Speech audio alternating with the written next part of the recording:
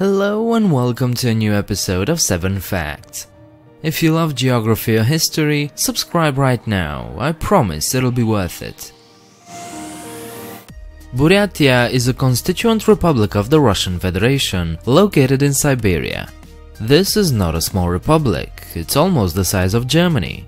But unlike Germany, where more than 83 million people live, Buryatia is home to less than 1 million people. And 40% of those live in the capital city. Nevertheless, Buryatia is a place well worth discovering, so keep watching the rest of the video.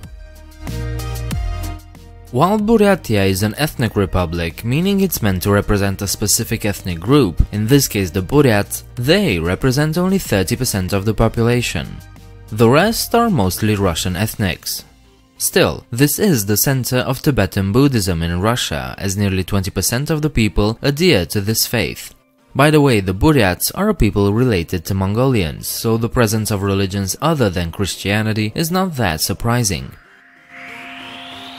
The territory of the present-day republic has been inhabited by several Mongol tribes during the Middle Ages and before, and Buryats are the descendants of those people.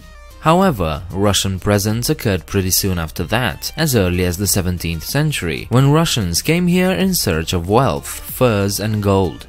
They gradually expanded and built forts in this territory and slowly integrated it into the Russian Empire. It wasn't until 1923 that the Buryat Mongolian Autonomous Soviet Socialist Republic was created, thus giving the local people some political representation. To this day, Buryatia enjoys a high degree of autonomy, although, given the current political situation in the country, this is to be taken with a grain of salt. The capital city of Buryatia is the city of Ulan-Ude. This is the largest city in the republic, where nearly 40% of the population lives, about 400,000 people. The settlement was officially founded in 1666 by Russian Cossacks as a fort.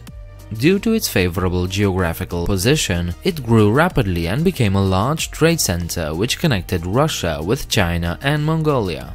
Today, you are free to visit this faraway and probably unknown city, but that wasn't the case during Soviet times. Before 1991, Ulan-Ude was closed to foreigners. Today, one of the main attractions of the city is one of the largest Lenin heads in the world that sits in the main square. The head is 7.7 meters tall and weighs 42 tons. It was unveiled in 1970 in honor of Lenin's 100th birthday and to basically remind the local population who was in charge, so it is an interesting piece of history. Aside from its cultural attractions and capital, Buryatia is a nature lover's paradise. Almost 80% of the territory is covered by mountains, and more than half the shoreline of Lake Baikal falls under Buryatia's jurisdiction. Lake Baikal, meaning the nature lake in Mongolian, is the largest freshwater lake by volume on the planet, containing nearly a quarter of our freshwater. And with a maximum depth of 1,642 meters, it's also the world's deepest lake. And it's also one of the oldest, estimated to be between 25 and 30 millions of years old. So yeah, it's a pretty great place to see. Probably the best way to visit Ulan-Ude is by train. And not just any train, because Ulan-Ude lies on the route of the world-famous Trans-Siberian Railway. If you board the train in Moscow, be prepared. It'll take 3 days and 12 hours to cross the 5,609 kilometers that's between these two cities.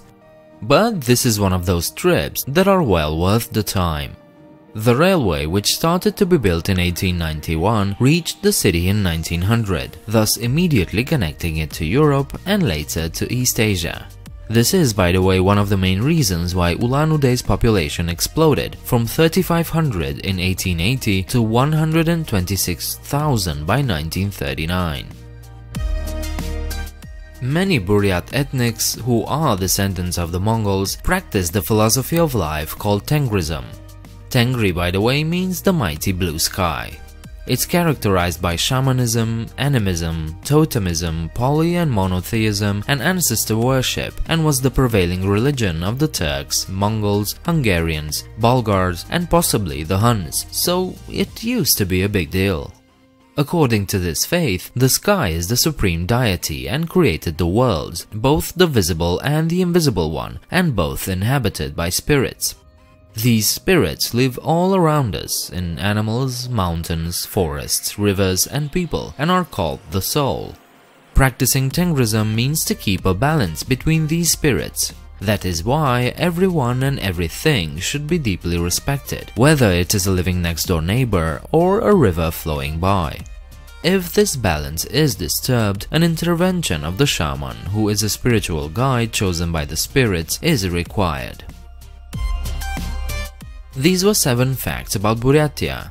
Please leave a like and subscribe if you enjoyed this content. Leave your comments downstairs and don't forget there's a Patreon page where you can support this channel. I hope to see you next time. Bye.